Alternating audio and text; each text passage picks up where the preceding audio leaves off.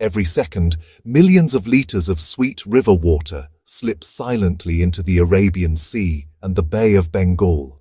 Fresh, pure, life-giving water, lost forever as it turns saline. While rivers die in the ocean, our people thirst in their homes. Farmers pray for rain. Industries stand still. India, a land blessed with rivers, still thirsts.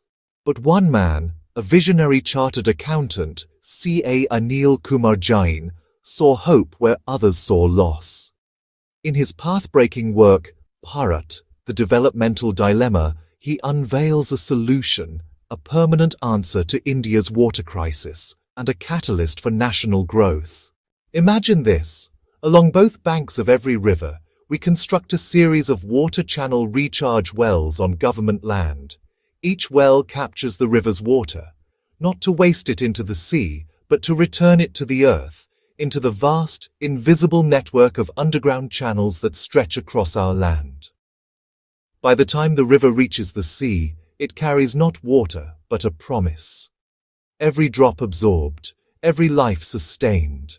This simple, decentralized solution can raise India's groundwater across cities and villages alike, ensuring 24/7 free water for every house, every farm, every industry. No heavy government spending, just the will of the people, supported by Rotary clubs, Lions clubs, social trusts, and CSR initiatives. Together, they can turn India into a water-secure nation, where abundance replaces scarcity and prosperity flows like a river. It's not a dream. It's been done. Australia recharged its aquifers through the Murray-Darling Basin project.